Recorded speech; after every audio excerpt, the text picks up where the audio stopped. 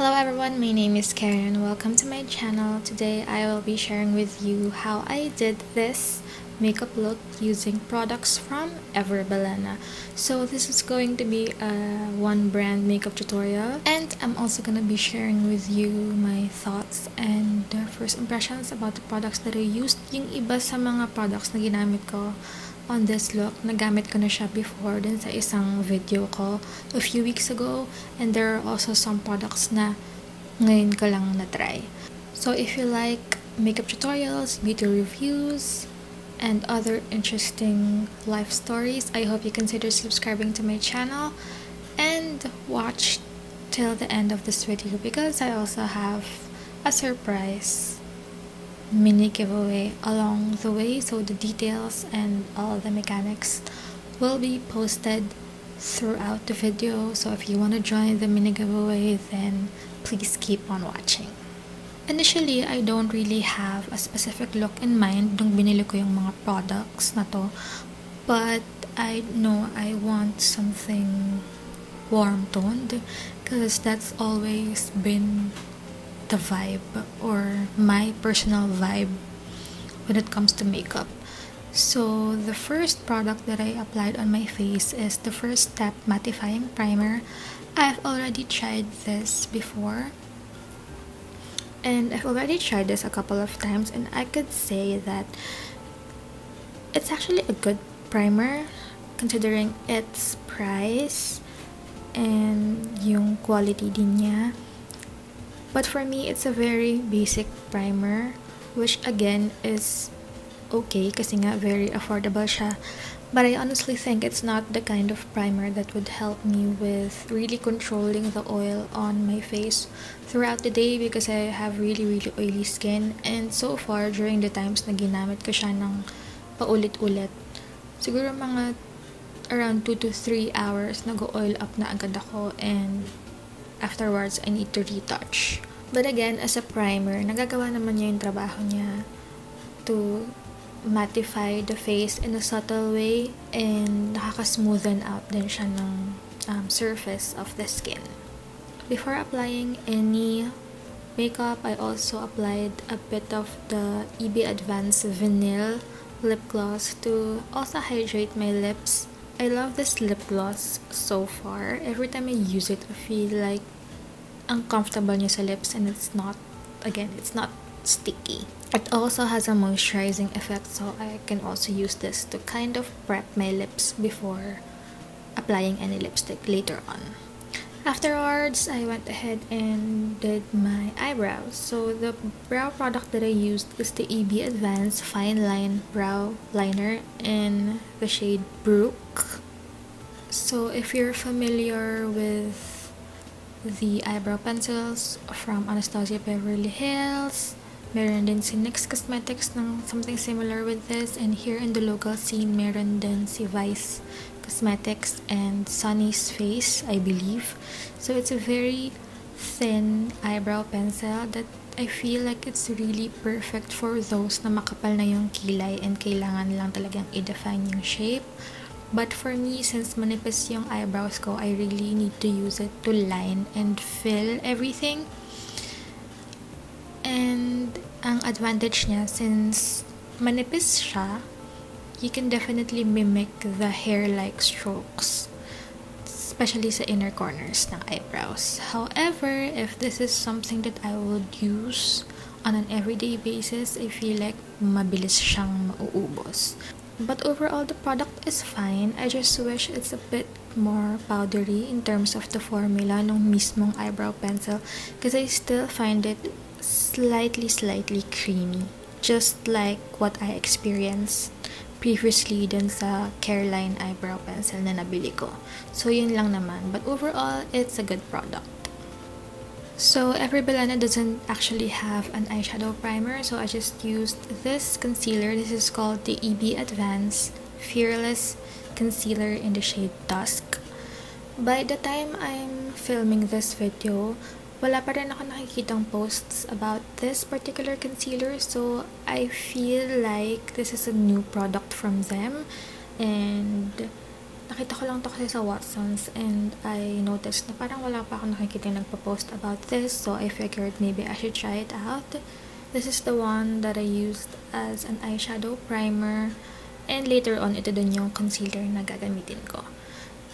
So after applying the concealer on my eyelids, sinet ko dun siya with powder, and I went ahead and used this eyeshadow palette, another one from EB Advance. This is the Eyeconic eyeshadow palette. So may iba-ibang color sets nitong palette nito, but the one I got is called Mixed Metals. So it has 6 shades, more towards warm tones. So may mga orange, may rusty colors, and meron din mga browns. There are 3 matte shades, and meron ding 3 shimmery, almost like a metal finish or metallic, which makes sense because again the name of this palette is Mixed Metals. I first applied the lightest shade all over the eyelids and slowly building the color.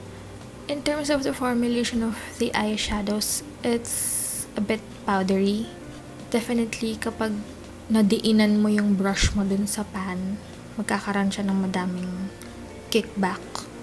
If you swatch it sa arms, it actually has a really good color payoff. But for some reason, if you apply it with a brush, parang medyo nalilesen yung color payoff niya.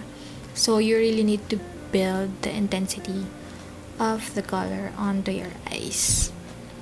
Next, I applied the 3rd shade, which is an orangey color, to the outer corners and inner corners of the eyes to create some definition. And sa center ng eyelids, I applied the 4th shade, or the first shimmery shade from the palette, and applied that on the center of my eyelids. So I actually don't have a mascara and eyeliner from Bilena, so I just used what I have. And on the lower lash line, I applied the darkest shade from the palette and just smoked it out a bit. So after the eyes, I went ahead and applied the Bilena All Day Liquid Foundation in the shade Oriental. Again, I've already tried this foundation during one of my previous videos, and I also tried this a few times after that.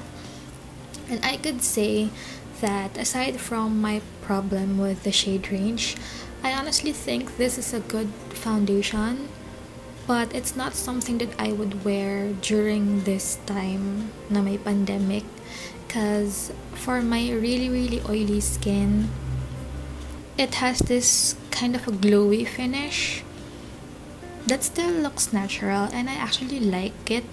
But again, since I have really oily skin, during the time na mag-oil up na yung balat ko, mas nagmumukha siyang shiny.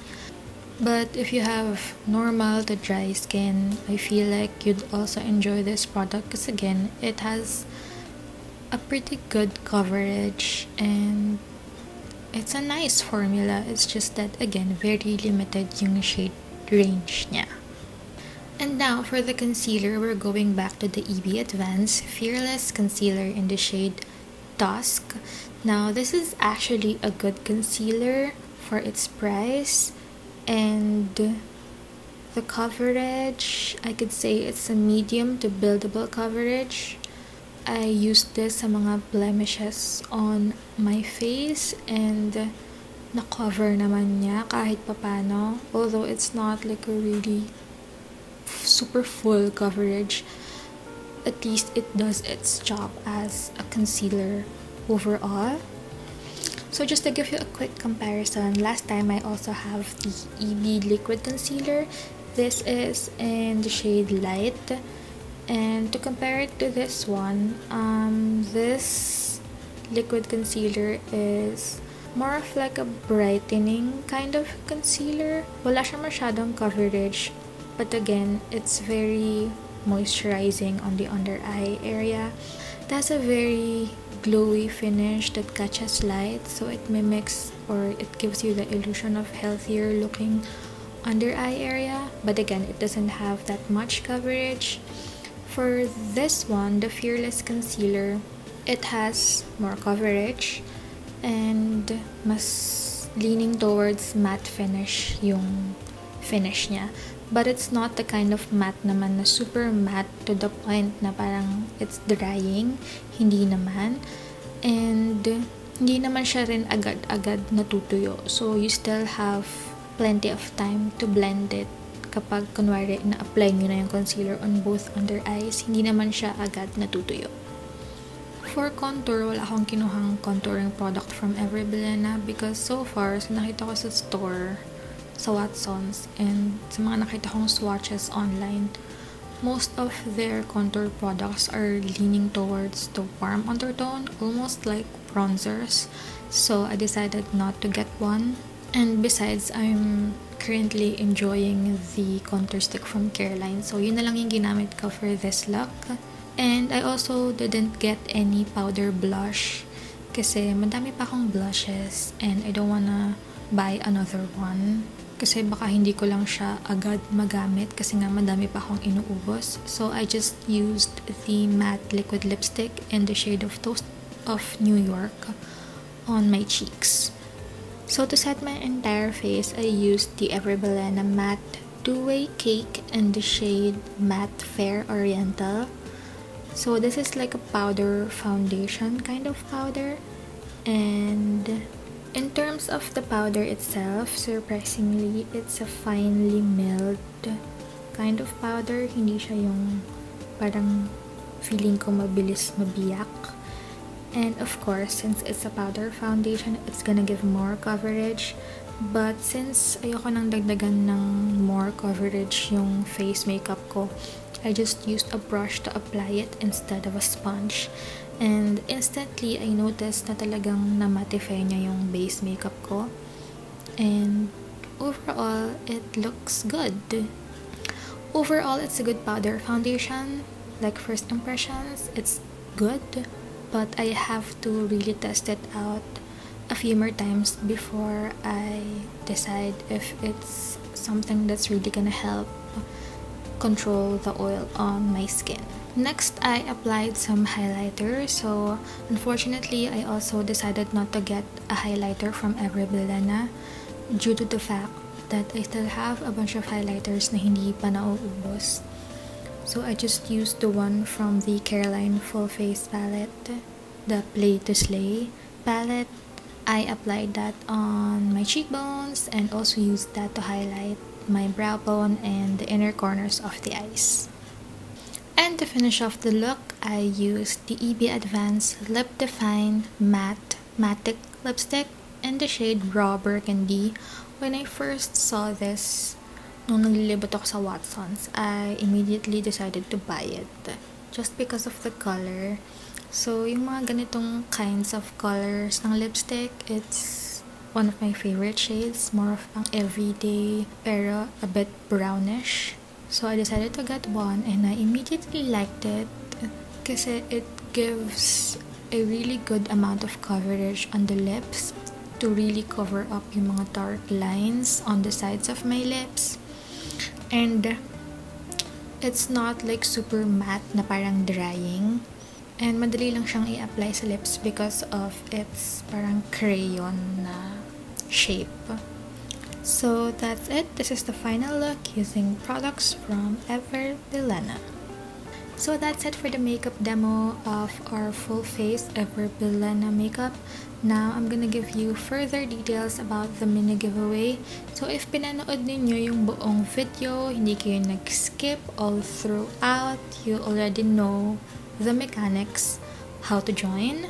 So to give you some more details na hindi ka pa na-inform, one lucky winner will win the Mixed Metals Eyeconic Eyeshadow Palette.